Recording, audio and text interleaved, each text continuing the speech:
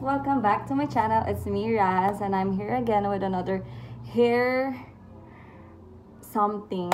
Sisirain na talaga natin ng tuluyan ng ating buhok dito. Ano po, yes.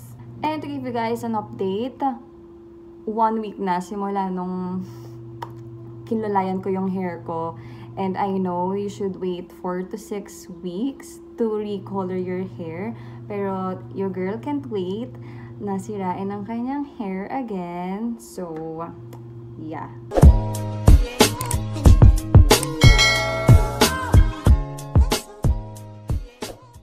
So, I didn't wash my hair today para mas mag-apply yung color, mas dumikit yung color sa buhok ko.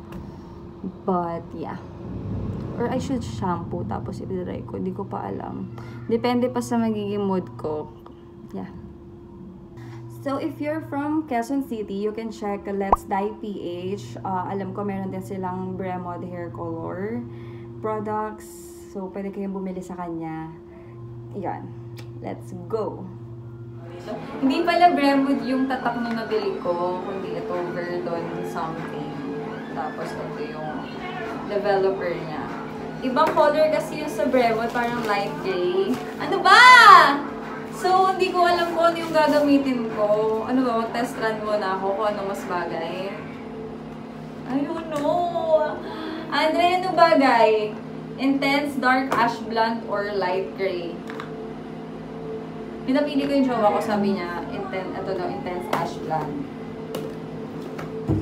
I don't know what to choose. Ano ba? Hindi, doon na tayo sa original plan. Huwag na tayo mag-ano. Ayoko na. So, mag-stick tayo sa intense ash blonde, baby girl.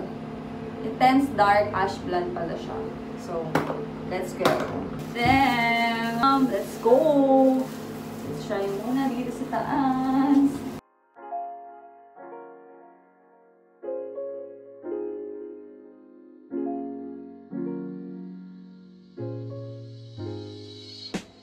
Oh my gosh! Tingnan nyo! Sobrang dark! Para siyang blue na nga eh. Oh, ano ba? Ano na ba? Bakit? Tutuloy ko pa ba to? Ano ba? I don't know what happened, guys. Pero itatry natin yung light gray.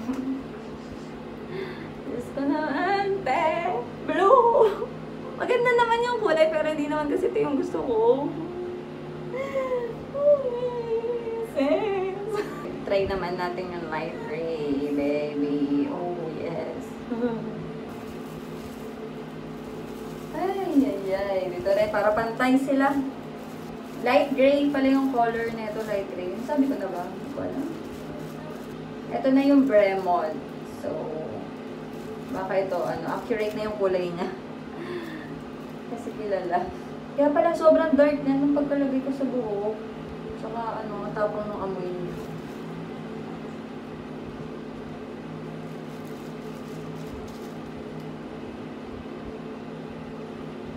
Pero parang nagugustuhan ko na yung Andre. Mauna na kita mag-blue. We'll see what I'll say. So, okay. I made up my mind. I'm going to color my hair blue. Yes. Ay, na ako dito sa... Kasi hindi naman masyadong halata itong... Ayan. I don't know if you can notice it. Pero yes. Yan. Nagtakot ako kasi baka hindi siya pantay. Ito parang carry naman siya all the way.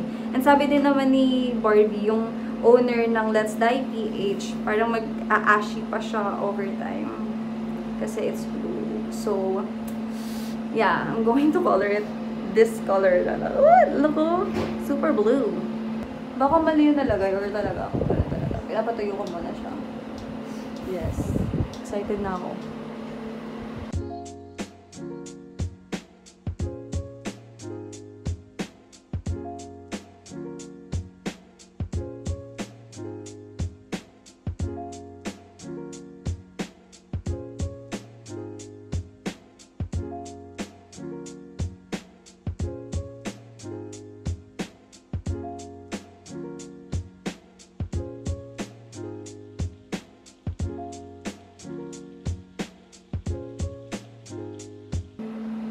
So there.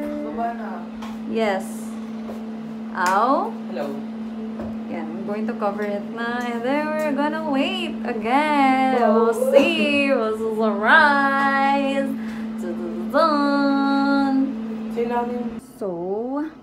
So this is the final outcome. Like, girl, from this to this. Hindi ko na-expect na magiging ganito yung color niya.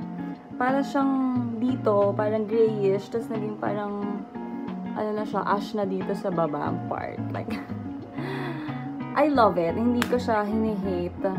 So, I'm happy na ganito yung resulta kahit hindi ganito yung gusto kong ma-achieve. Yes. Hindi ko alam kung nagkamali lang ba sa packaging or talagang dahil sa estado rin ng buhok ko kaya ganun yung naging color niya. But, yeah. I don't know.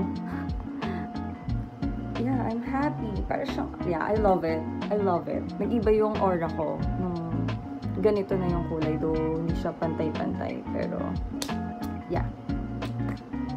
If you have any comments or questions about this look na sobrang unexpected, please comment down below. And if you haven't subscribed to my channel, please subscribe to my channel kasi I'll be posting a lot like ngayon, right? You know? So, yes. Thanks for watching.